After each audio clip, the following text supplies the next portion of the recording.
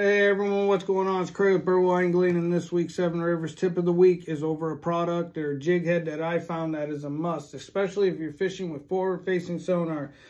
This is a BR head by Duo. They come in 9, 12, 14 grams. There's a few other sizes, but they are hard to get. But if you can get them, I promise you won't be disappointed. I just take a standard fluke style bait. I use Zoom.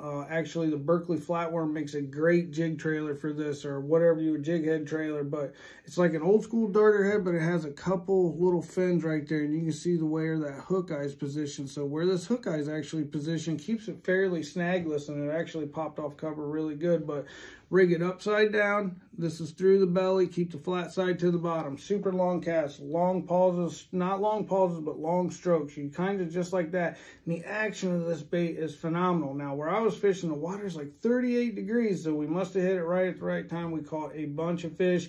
But once again, I think it's just a technique they haven't seen. It's just the way the bait was working.